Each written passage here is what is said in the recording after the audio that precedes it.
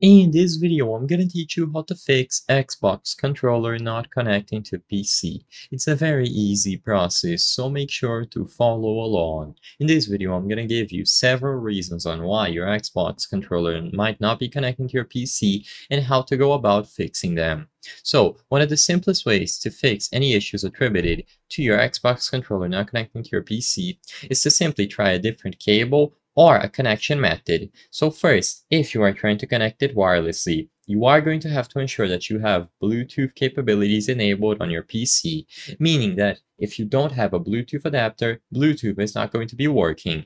So you can try connecting it through a cable, so a wired connection, and if you are currently using a wired connection and it doesn't work, then you can try exchanging the cable or switching to wireless. Regardless, another thing to check if you want to do it wirelessly is to go over to the Bluetooth and devices on your Windows PC and go into the devices option where you can click the button to add a device and then select Bluetooth.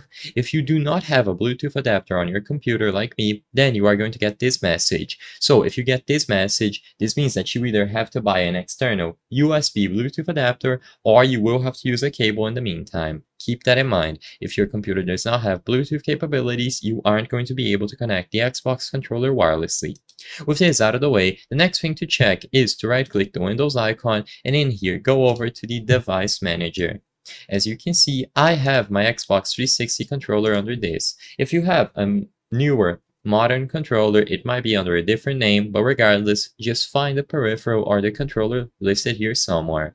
If you are able to find it here, but it is not working when you go inside of a game, then what you can try to do is right-click this and then select Update Driver. Let Windows search automatically for drivers until this process is complete. See if it works, and if it still doesn't work, the next thing that I would recommend is to right-click this and then either uninstall the device or disable the device. Afterwards, unplug it and then switch the connection method or change the USB ports. So if you have it on one of the available USB ports on your computer, try a different one. Immediately upon connecting the controller into a different USB port, the drivers should get recognized and downloaded right away. I hope I was able to help you on how to fix Xbox controller not connected to PC. If this video helped you, please be sure to leave a like and subscribe for more very easy tips. Thank you for watching.